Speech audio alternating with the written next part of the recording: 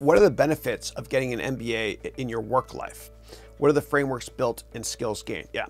So the only reason I recommend somebody go to a traditional school and get an MBA is if they've tried 100 or 1,000, I should say, networking meetings, and they still can't get the job of their dream. And you might think, Chris, that's ridiculous. Really, 1,000 meetings?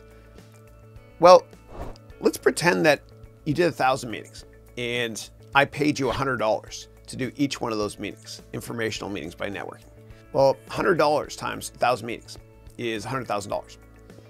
And so that's what business school costs. It's crazy. And had I known what I know now, I probably would not have done an MBA. I would have networked like crazy. And I used to try to network to get jobs, and I give up after one rejection, whatever it is. If you want anything in life, you got to ask over and over and over again. You got to be relentless, like a pit bull on a pork chop. You'll never get a date if you give up after asking one person out. J.K. Rowling, who's the brilliant writer of the Harry Potter series, poor thing, she was a single mother, and she was an assistant. She hated her job, and she was rejected by 30 different publishers. But she was relentless. She just kept at it. And you got to tell yourself, I don't give a damn what people think of me if I fail, because I'm going to fail a lot in my life.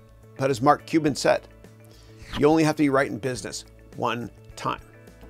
Be relentless and network as much as you can to get that coveted job or to make that career change. Anybody can do it. You just have to be able to withstand failure and not give a damn what anybody thinks of you. Because as Michael Jordan said, I've failed over and over and over again, and that's why I succeed. And he also didn't make his high school basketball team. A lot of people don't realize that.